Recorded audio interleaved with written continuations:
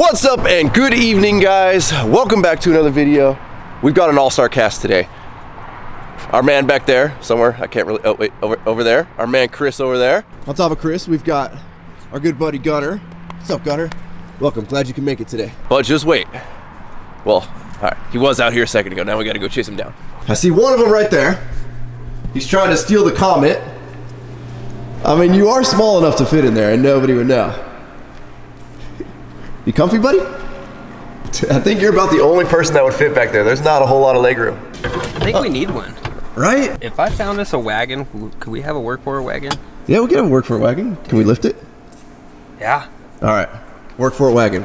Get a full-size Chevy wagon, like a 60-something. Ooh. We all gotta wear flannels though and only button the top. 2.5 ton. Or we could leave it stock and just drive it. We could also do that. Can we jump it? Yeah. Let's see. Hold on. Let's see if Chris fits. What's up, buddy? Hi. Yeah, get cozy. Oh yeah, dude. You're good, bro. The cool thing is, if they hit anything, we'll be driving. You ready to go? You ready to go to church? Right. Yeah, the no headrest is kind of weird. Oh, whoa. That's what it's for. I mean, let's just. Oh yeah, I could get used to this. Oh, you don't have one. You're gonna have to come out all the way over here. Oh. Don't open it from the outside. Just let him scooch all the way over. I can't move, man. You almost fit. Oh, I'm stuck. So, I legitimately don't know where our last special guest is. I saw him a minute ago, and he disappeared. Maybe he's on the other side of the roll-up door.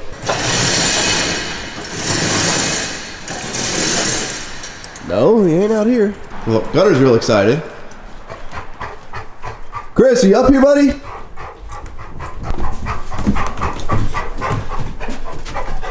Oh, I don't even want to know. We'll get some, whoa. I've been waiting. Rhino. I don't doubt that. What's up, Dave? Oh, you know. Long time no see, man. You been up here the whole time? Great to be seeing Past you, man. couple of months? I've been waiting, you know. Jeez. I've been waiting. Well, I'm glad to see you've made our couch your home, you know? I will say that. Not looking too bad for being homeless. That's a terrific upgrade. Well, I got a gym membership, so I shower shower? at the gym, yeah. And then, you know, it's like been working on the karate, so I kicked the out of like a 14-year-old, and then I got, you know, took his jacket. Hey, whatever works, whatever works. Yeah. Well, welcome, man. I'm glad we could, you know, did the microwave burritos in the freezer? Are they good for you, or? You know, I haven't even seen the freezer yet. I figured we got a lot of work to do, so we better get that going. We get the Komei out of the way. Well, I was told I don't even need to move. Wait, was that a gym Komei? Ladies and gentlemen, Dave is back. What's wrong? There's a Komei in the way. I thought it's a Comet. A gym Komei. Oh, Komei. Yeah. Zach says we don't need to move the Komei. Oh, good. Keys in the keys in the cart. Oh no, you gotta push that. Yeah, batteries are dead.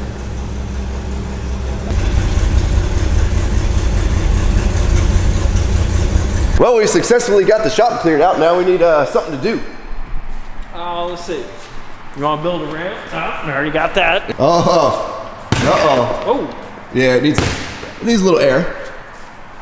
So you mean the cart needs battery, the water in the thing, the basketball needs air. Dave, this place is falling apart since you've left, bro. I mean, upgrade on the couch, though. Yeah, we did get a nicer couch. Yeah. Think Dave, watch out! There's a cool mom coming. Whoa. How many? No, I totally thought you were gonna be a lot hotter when I was. You're one cool mom? Bring her on in. Well, that didn't take long, did it? I'm not sure who this is. Max, oh my goodness. Now, I know you're going for Trump, but I'm getting more like Billy Bob that works at the service station with the buck teeth. Going for Trump? What's that? Well, Billy, what are we doing to the super sick Highlander today? Are we lifting it? I've been washing my car without letting my brake rotors cool down like Preston told me. And you know what? He's right. It warped them again.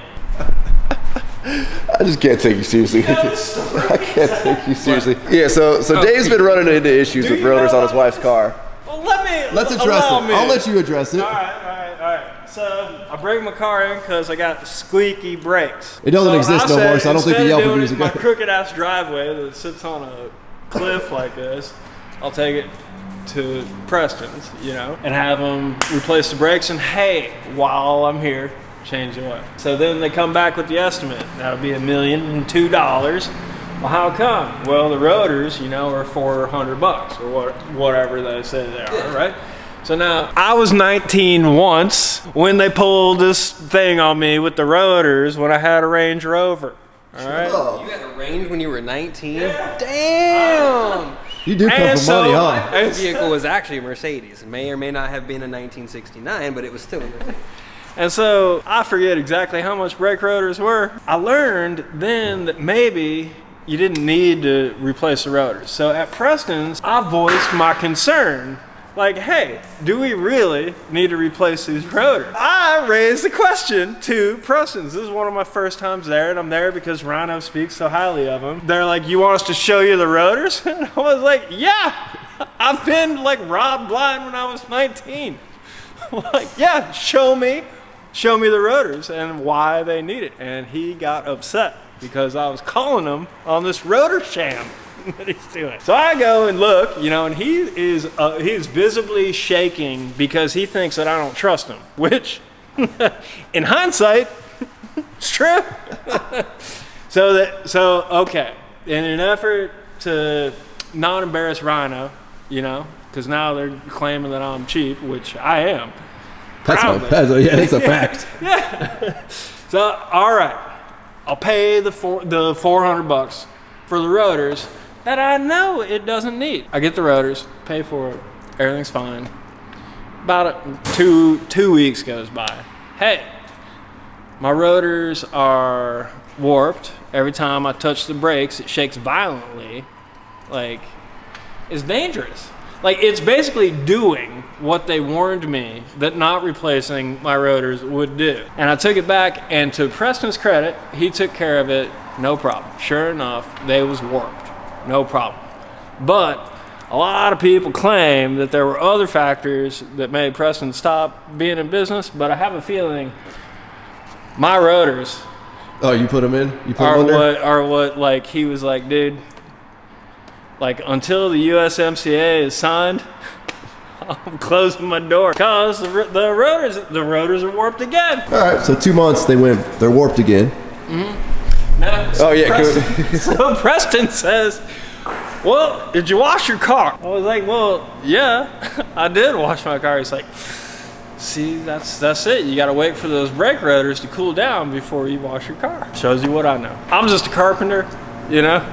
Oh, okay. So I don't know much about cars. Keep forgetting to let my car cool down.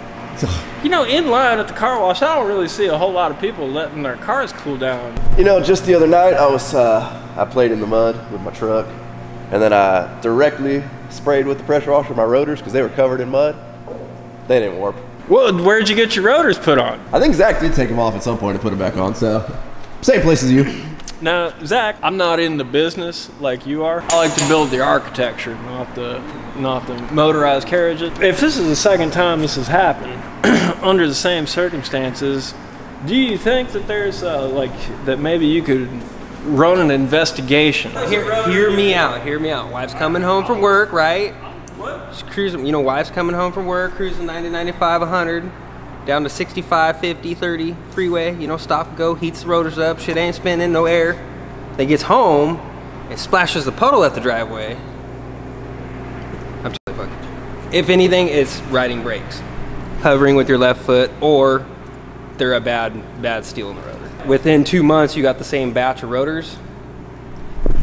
I told him the same story. USMCA. I told him. What don't you understand about USMCA? NAFTA, worst trade deal ever. There you go. Go sign some more trade deals for us, buddy.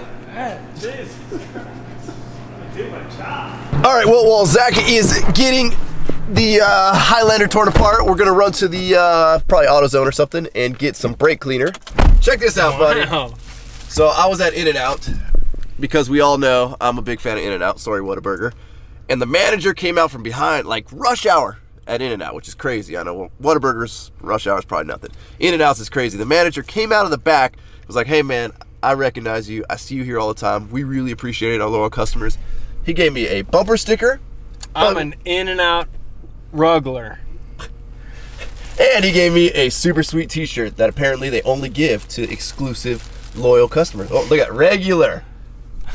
That's the first time I've ever been called regular in my life. Maybe I don't like this. It's kind of an honor, man. I wouldn't even bring, you know, like.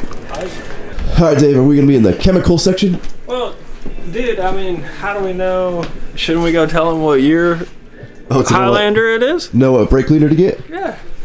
Dave, you should work here, man. What happened to your Napa days? You know, that didn't work out too well. Did Eddie fire you? He's looking for brake cleaner, right? Yeah, that's almost brake cleaner. Hey, that should work. We could try the brake clean. Oh, dude, is this all we need, dude? We're supposed to de-squeak on your wheels and you'll be fine. Is this related to, is Bruce related to this? What? Bruce Lean? And brake clean? And brothers? Martial artists? I'm just gonna take it. I almost missed you, Dave. Was it? 2013. Oh, okay.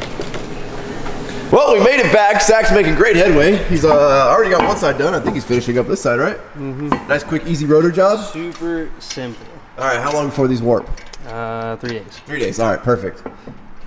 So we give them a 2-day warranty, right? Taillight. Taillight? What? Taillight. Taillight warranty?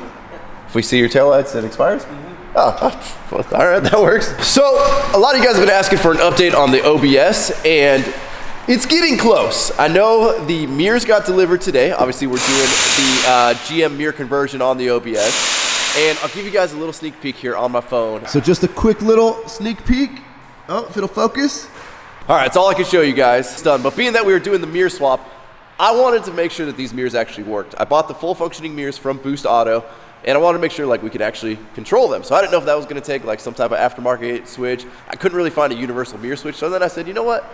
OBS Fords came with power mirrors. I mean, it was an option.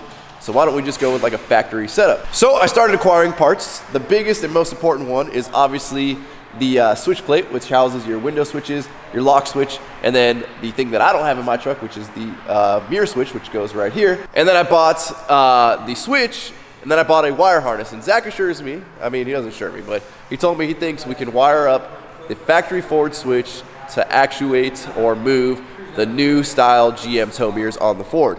So I'm really excited to see if we can make that work, because those being full functioning would be like game changer. The Ford's just gonna be an amazing truck. Well, Zach's all wrapped up. He's taking the Highlander on a test drive, and let me show you guys something real quick. So if you guys remember when we first moved into this place and started like the podcast studio and all that, we've been running into issues with the oil man next door, the guy that makes essential oils.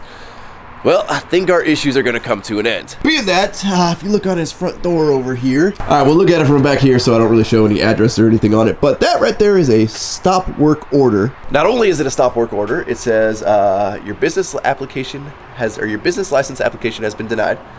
You've done unpermitted construction, unpermitted electrical, you've got 55-gallon drums of chemicals in there that need to get out, and you must vacate the premises. Looks like the oil man's in a little bit of trouble. So the reason that's on there is the fire inspector's been going around to all of these buildings the last couple of days, and well, we're not without fault either. We don't really have any real big issues or any real main issues at all compared to what's going on over there. But I will update you guys in the next couple of days as to what we have to do because of what happened with our fire inspection. How's the Highlander? Sweet. Are they warped yet? No. Okay, good. All right. Got 3 more stops. 3 more stops. Is that your second one? He looked at me like I was gonna say no. Jeez. Is your second king-sized Reese sticks? Are you Kit Kat shaming me? No, I'm Reese shaming you. Oh. I mean, if you're gonna hang out in there, you gotta help package boxes up. I do. Watch. Working great, buddy. Working great. So being that the orders are going through, we've got a request, and this is Chris's. Look at. He already knows. He hates it. I mean, he likes it, but he hates it because he gets so nervous. Chris, buddy, we need you. Somebody wants a hat signed by all of us. Yeah, I'll be the last one. You'll be the last one. You got prime real estate right now. You sure you don't want to sign now? Well, they want Zach to sign it too. Oh, great. You want to sign it with the grease on your hands? Yeah. All right. How about I just put my fingerprint on it? Here, you want to practice on my practice hat? That was Wes. All right, Dave. Chris wants to go last, so we'll let you sign it. All right. Who do I make it out to? Dave. Does he speak Spanish? Maybe.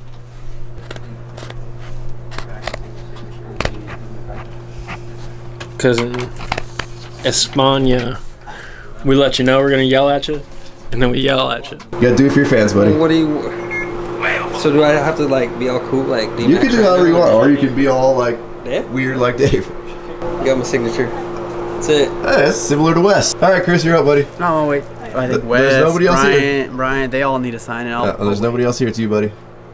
Okay, later. Well, Dave's on his third king-size Reese stick. Might be fourth. Maybe fourth. Okay. Dude, I'm checking out the new shirts, man. Look at that. It's Our new women's shirt, right? It's a nice shirt. I mean, my mug is in the truck. You know, it's like liberal tears. Work for it. What are you guys doing, dude? I don't know, man. Cutter, what are you? What's wrong with your dog? I don't know. You're the one laying in the corner just enjoying it. All right, guys. Well, you know, I wish we had Dave on the channel more. Apparently, he only comes around when he needs us. All you gotta do is pay me. It's not complicated. Man's gotta make money. All right, so we'll start a Patreon or a what is it? Yeah, a Patreon page. Everybody donate $1 a month. If we get enough money, Dave will be on the channel full time. We don't just want people. Well, I mean, maybe we could sell something. You know. All right, I'm in. So with that, guys, we're gonna wrap up this video. As always, thank you guys so much for watching. If you have not subscribed already, please click the subscribe button now. That way you do not miss out on any future content. Don't forget to give this video a like, a thumbs up. Don't forget to check out workforapparel.com because if there's anything you want in this life, you gotta be willing to work for it. Or start a Patreon and beg people for money. I don't know. Dave, you want to wrap up this video, and feel free to be as loud as you want because the oil man's getting his ass out of here. Lavana, what's this say? Order to stop work. Contact the fire department. Application denied. Remove all stainless steel gallon drums. No, 55 gallon. Must vacate. Whoo! Unpermitted construction / electrical. I mean, I don't wish no badness on anybody, but I mean, like they're not making oil over here. Hey, dog, let's roll that outro. Damn.